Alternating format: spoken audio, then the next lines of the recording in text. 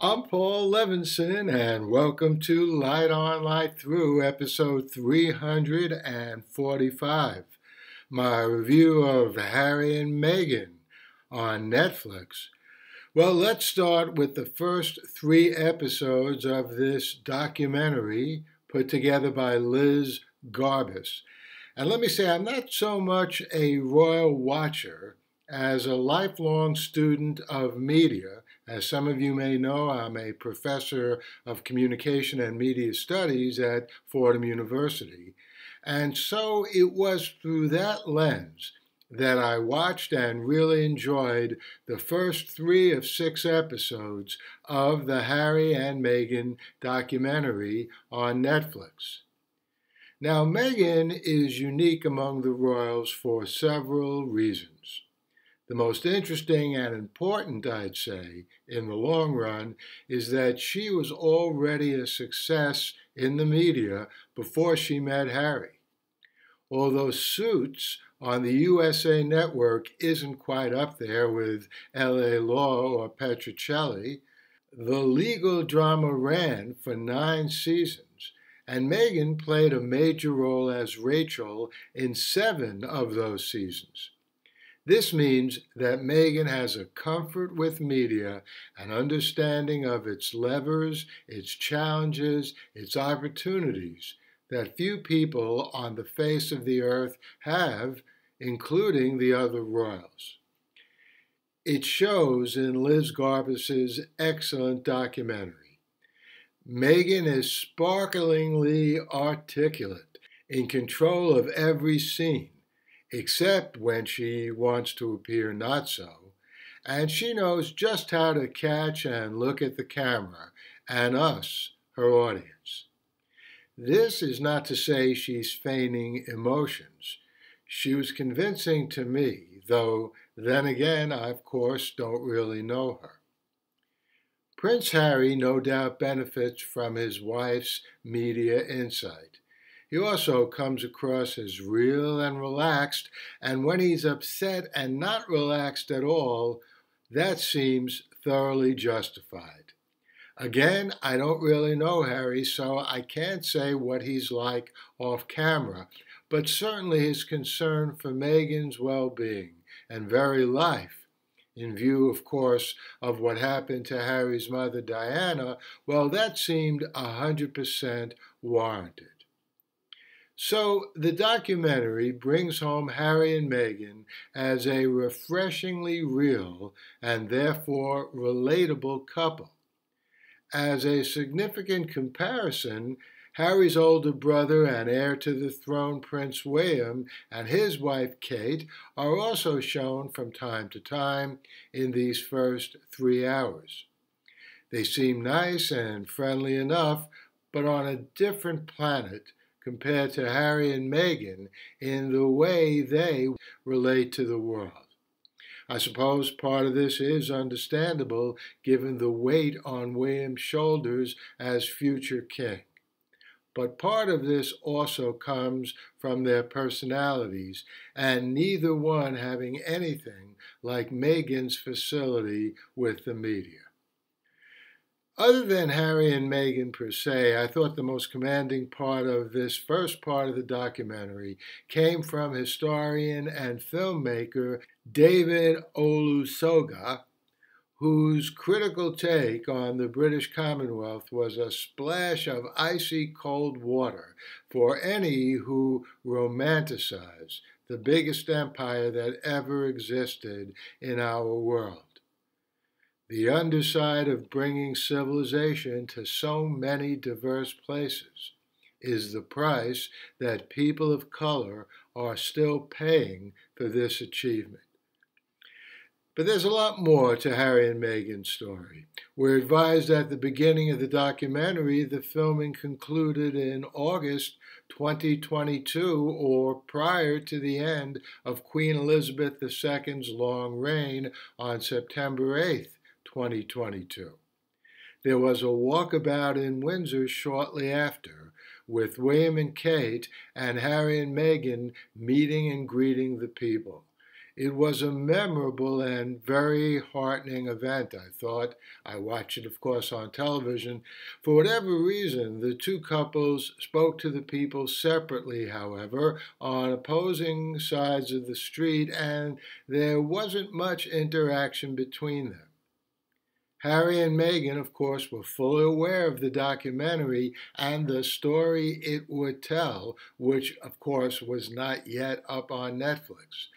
William and Kate must have known about the documentary, but it's not clear if they'd seen it. Probably not. Let's get to the final 3 episodes, 4 to 6, of Harry and Meghan.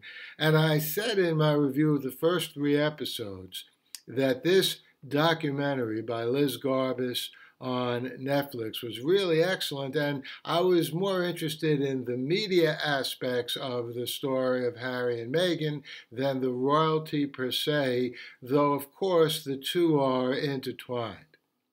The same is true of the final 3 episodes, 4 to 6.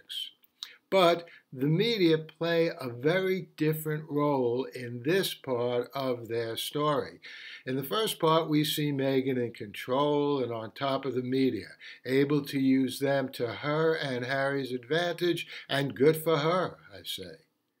Now, however, in the concluding 3 episodes, we see Meghan become the victim of their incessant intrusion, that is, the media's incessant intrusion into their lives, to the point that she and Harry and their son and daughter need to go into some kind of hiding. Tyler Perry, the rich American actor who gave them shelter and peace in his beautiful home in California, well, he deserves a lot of credit and becomes a real hero in this story. And a shout out to Chris Boozy for providing some savvy research which shows that the avalanche of vicious tweets aimed at Meghan were the work of a small group of well-organized racists.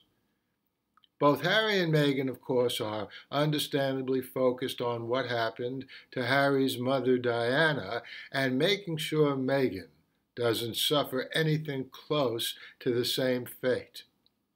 I would say that the ultimate culprit, by the way, in both cases, as far as Harry and Meghan are concerned, and back then in the 1990s, in both cases, the ultimate culprit is fame itself. When you don't have it, you pursue it relentlessly and often desire it above all else. But when you have attained it, especially if it's a lot of fame, it suddenly is pursuing you. And your task changes from seeking it to avoiding it. The problem is that fame unleashed becomes incompatible with basic human privacy. And here the royals do come into play. Whatever we may think of them, they have figured out a way of dealing with the flames of fame, including keeping it at bay when necessary. And their corporate-like decisions may rankle, and they certainly did bother both Harry and Meghan, but the firm's endless decisions, the firm is what the overall organization of what is behind and around the royals is referred to.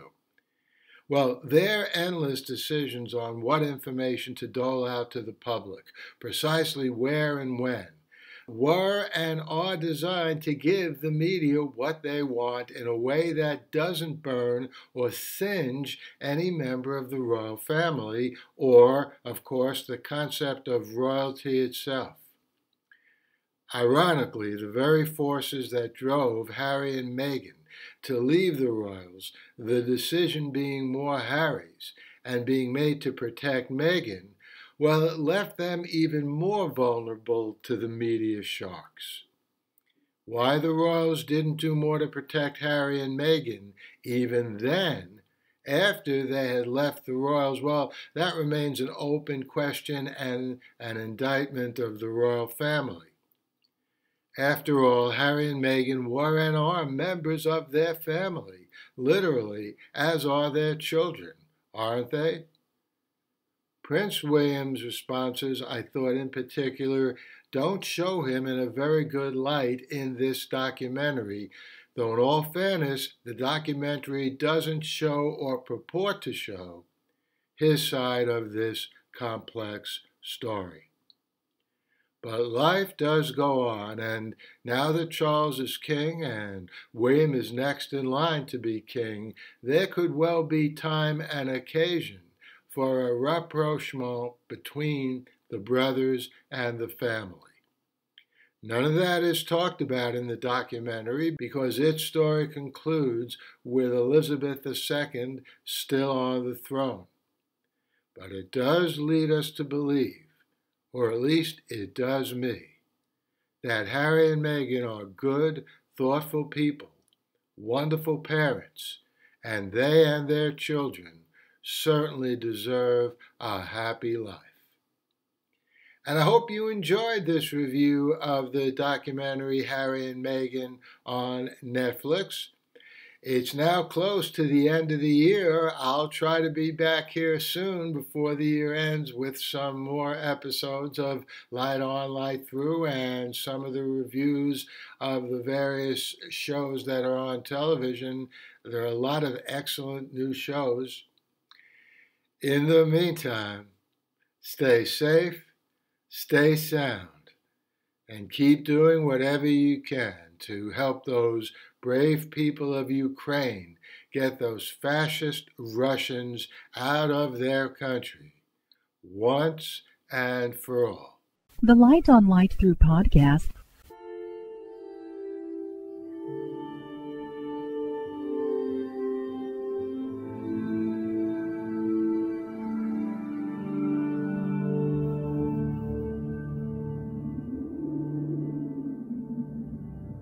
Athens, 2042 AD. She ripped the paper in half, then ripped the halves, then ripped what was left again into bits and pieces of history that could have been. Sierra Waters had read once that, years ago, it was thought that men made love for the thrill, while women made love for the sense of connection it gave them. Curled Up with a Good Book says, Sierra Waters is sexy as hell. You can find out more about The Plot to Save Socrates by Paul Levinson at theplottosavesocrates.com. Paul Levinson spilt code about an ancient biotech war raging on in secret for centuries.